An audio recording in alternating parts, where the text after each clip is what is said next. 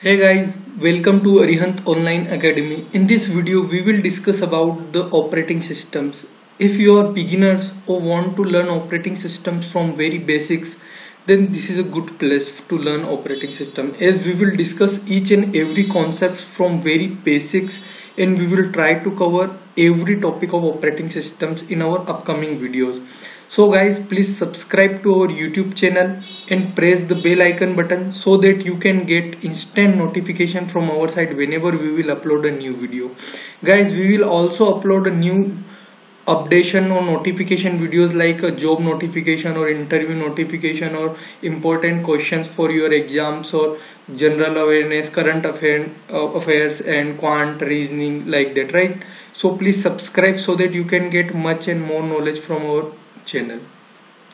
If you have any kind of queries after completing the video, you can comment us, and if you want to learn any new topic from us, you can also comment that topic so that we can prepare the video for you and you can learn from our side. So guys, let's start the operating system. So as we are starting from very basics, so what is operating systems? Operating system is an interface between user and computer hardware, right? Operating system is user application and interface between computer hardware and user application, right? Suppose any user want to use any computer, so how he or she will use it interactively, how he or she will use it very easily. So operating system comes into the picture. Operating system basically work as a interface, so that any user, suppose a merchant owner or kirana operator want to use computer system in his or her shop, then how easily, how user friendly he can use that for his purpose, right? So operating system comes into picture. Now operating system depends on device to device. Suppose you are using any Windows PC, then operating system is Windows. Linux may be on a type of operating system.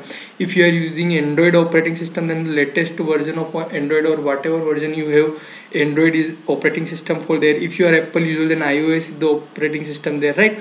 So there are many type of operating system, depends on your devices or PC. So basically the work of operating system is to work as an interface between user application and computer hardware, right?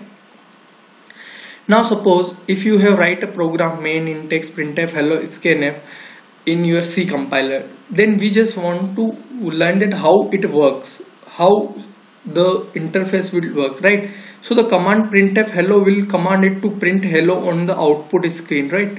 So printf will internally calls write system call in order to communicate with the monitor so that hello will be printed on the screen. So printf, what it is doing, it is internally calling a system call write to show this hello on the output screen, right? If you do not know the concept of system call, then let's learn.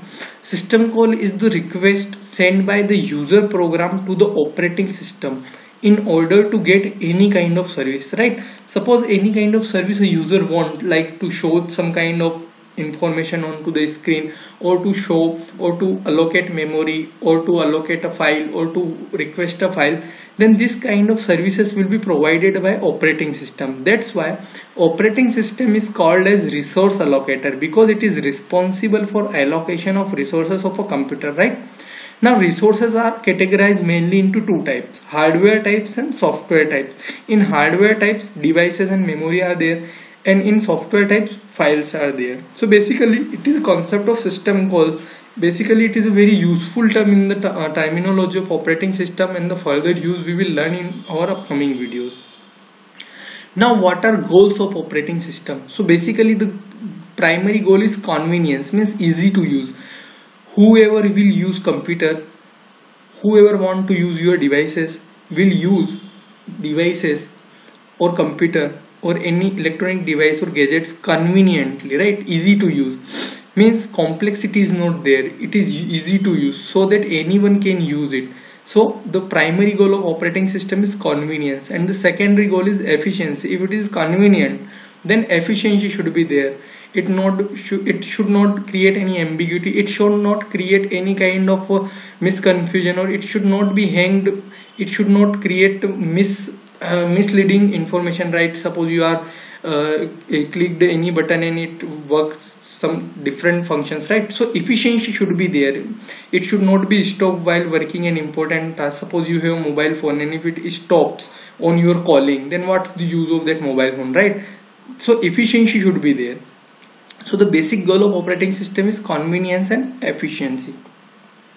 Now types of operating system. Now there are various types of operating system which are very useful for the terminology purpose, and the concept will be used in our upcoming lectures and another subjects also, because the terminology you should also know that how this kind of operating system works, so that you can get another concept very easily, right? So the first type of operating system is the batch operating system. You can simultaneously note down in your copies, or right, so that you can make notes simultaneously by pausing the video. And if you have any kind of queries that you are coming with, then you can also comment us. And please be patient with us, because this is a lengthy concept, lengthy subject, so that it might get you some kind of boringness. But if you will watch this until the end, then you will get much and more concept in your head, and you will get surely a good knowledge with us, right? So the first operating system is batch operating system. If the job is completed completely, then only another job will be scheduled on the CPU, right? Means suppose 3 jobs are there, then until and unless job 1 will not complete it, right? Until and unless job 1 will not complete and job 2 will not start. Means after completion of job 1, job 2 will be started, and after completion of job 2 completely, or until and unless it is not finished, job 3 will not start. After finishing of this job 2, job 3 will start, right? So this kind of operating system is known as the batch operating system. It will increase CPU idleness, that after job 1, job 2 will be completed and job 3 will be completed, right? But it will decrease the throughput of the system, right? So basically advantage is it will increase CPU idleness, but the disadvantage is it will decrease the throughput of the system. Now what is the throughput, right?